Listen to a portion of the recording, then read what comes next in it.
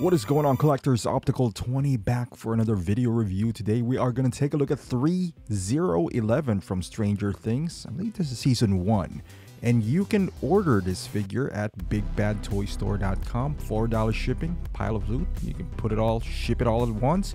I'll put the link down below. So this is the box. The packaging of Threezero is really cool because it doesn't take a whole lot of space, honestly, especially with this 11, because she's a more, I would say, slimmer figure.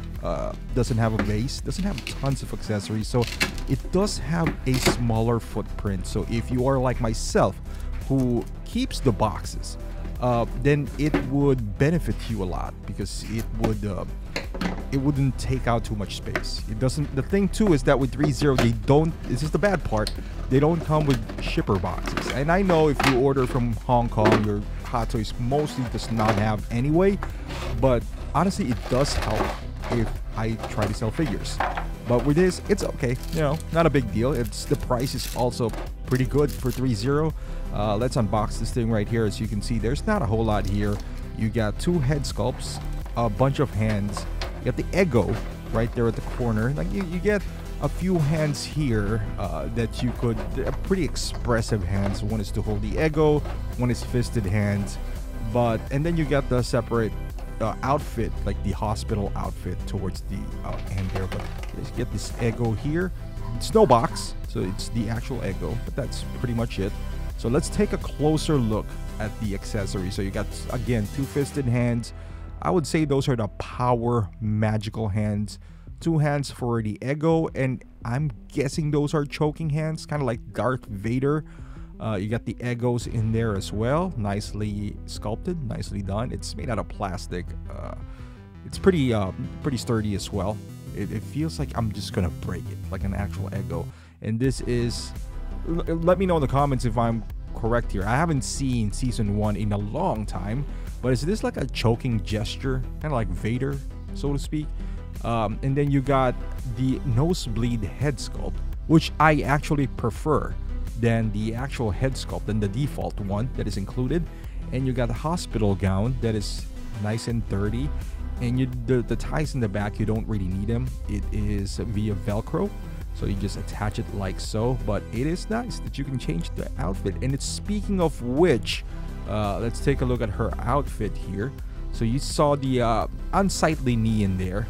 Also, the high knee socks is there as well. The outfit overall is pretty accurate from the film, not the film, the TV show. And it just, it drapes nicely. You know, you can, I believe you can close the jacket, although I'm not even gonna try, because it's not accurate. Because I kind of researched this on Google. Like I mentioned, I haven't seen episode 1 in a long time.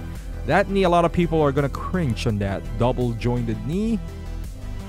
You got the All-Stars Chuck Taylors as well, and she's wobbling. There's no stand for this, and you see there's no logo, bleed for licensing. The socks is kind of dirty as well, which is a nice touch. At the back, you see, it's a good thing it's on the back, because you see the stitches on the back. Now her jacket is kind of like a heavier material compared to her dress. And moving along here, but it is nice.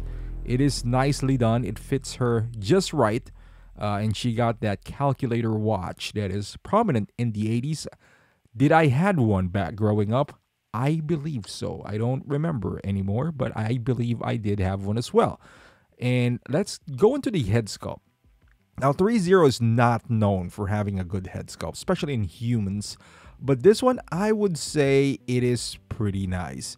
Now, this is, I chose to use this because it resembles that head sculpt that I showed you. It's a little soft. You know, they could have used a nice transition from the forehead to the hair, because it looks like the corners, the edges are a little bit sharp as far as paint application. But overall, it is not terrible. I would say that with this head sculpt, again, I would have liked to end this head sculpt with the hair and not a little bit of flesh, so it looks seamless. But, and also on the jawline, which again they did not do. But overall, I'm not disappointed. Threezero can do head sculpts that is comparable to Hot Toys. but they can also do head sculpts that are kind of questionable at best. This is what prevents me from completing a line from Threezero, because at one hand they would create a Jaime Lannister that is a Hot Toys quality figure, and then they would come up with a Sansa Stark that looks like, man, what happened here? You know, but with this, it looks nice, and I'm fairly convinced that this is the same head sculpt as the default one, which I'm gonna show you right here. They look pretty much the same, but the eyes, if you see the eyes of the bleeding nose one, they created this because this is meant to, so you can tilt the head down and she's kind of looking up.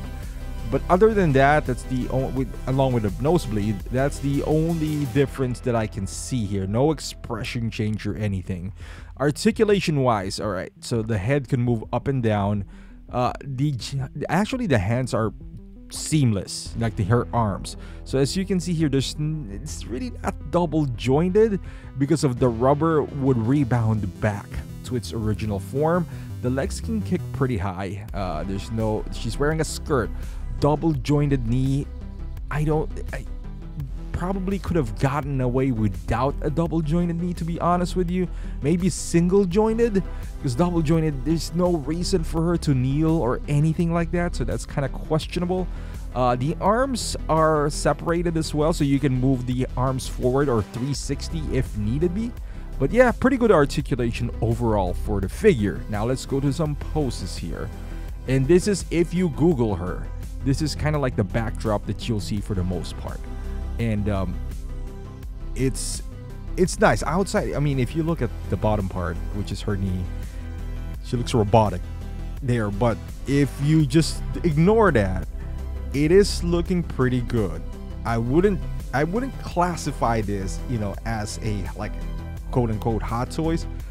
And now she's sitting on a couch, which I got from what do you call this, Vince Vega from Star Ace. So this is kind of like they're in the home of Will, and you got all this stuff going on.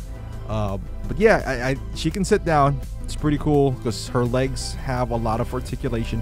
Forgot to fix her skirt there, but nothing showing. Okay, so, but yeah, I mean, she's holding the Eggo, deciding whether she's gonna eat it or not. And now she's in a hospital, using her powers. So as you can see here, seamless elbows, so that's cool. However, she has that 11 tattoo on her wrist as well.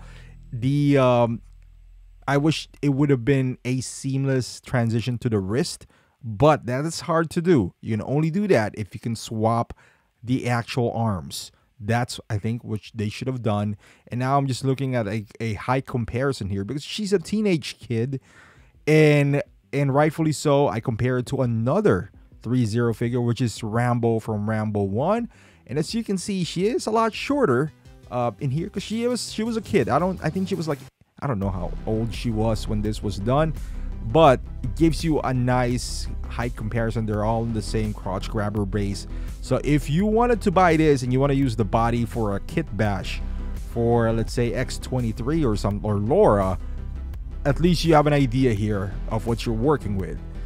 Final thoughts on this figure. Well, I do love Stranger Things, and what a good way to have something represent that TV show than 11, and maybe Demogorgon as well. I'm planning to buy that down the line if it hits in a price point that I'm comfortable with. Now 11 is not perfect. This is not the best figure that you would ever own, probably not even in the top 50, but the price reflects that as well. It's not an expensive figure with this kind of pose like what I'm showing you right now. It is not bad. It's not a horrible figure. It's also not the best figure. If you're not comfortable paying $170 for her, I would understand that. You can wait for a sale, which has happened now with this figure. Has been released for what, like 8 months or so. Now they're gonna come out with the rest of the gang, which is pretty cool. But again, like I mentioned earlier, this is Threezero we're talking about, so there's no guarantees that you are gonna like the rest of the gang. So keep that in mind. But so far from what I've seen, I do like Demogorgon and 11. So for me, I'm gonna get those two. Gonna decide on the rest of the kids later on. Even, you know, maybe if they hit a specific price point, maybe I'll try to buy some of them, but I don't feel that I need to complete them, if that makes sense. But so far, I am happy with this figure, with how much I paid for, and I think it's a good buy. So let me know in the comments, are you planning to buy this, or this is a no-no for you because of the quality and all that stuff, because of the head sculpt, the knee? Thank you for watching. Subscribe to the channel, and I'll see you in the next one.